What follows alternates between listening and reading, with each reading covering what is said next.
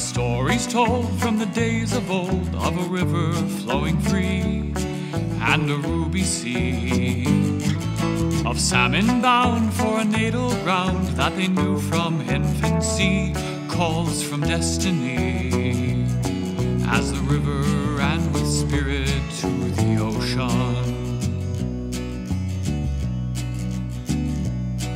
Now the waters yield to concrete and rock that lift up to the sky, and many years go by that the salmon runs make no display, and the smolt that make it through the fray are numbered few, while the people of the land stand in wonder.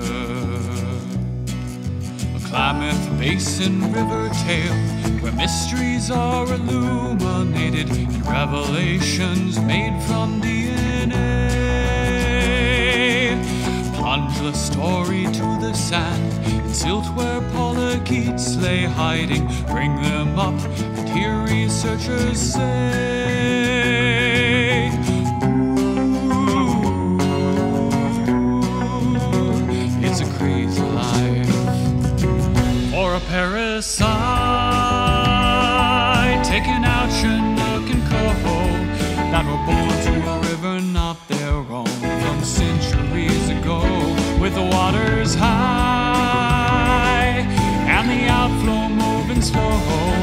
There's a plea for aquatic mercy, and to hear a ruling say, let the floodgates go.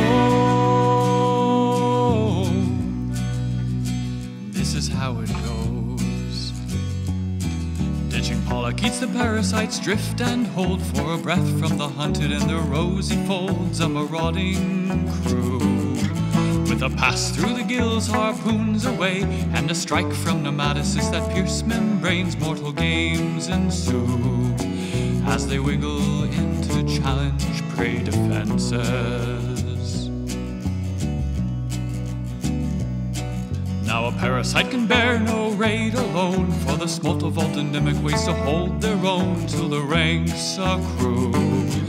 And the heat of the summer songs long sustained gives away to the burden of infections reign when the siege is through, and the microbes commandeer a fulsome bounty.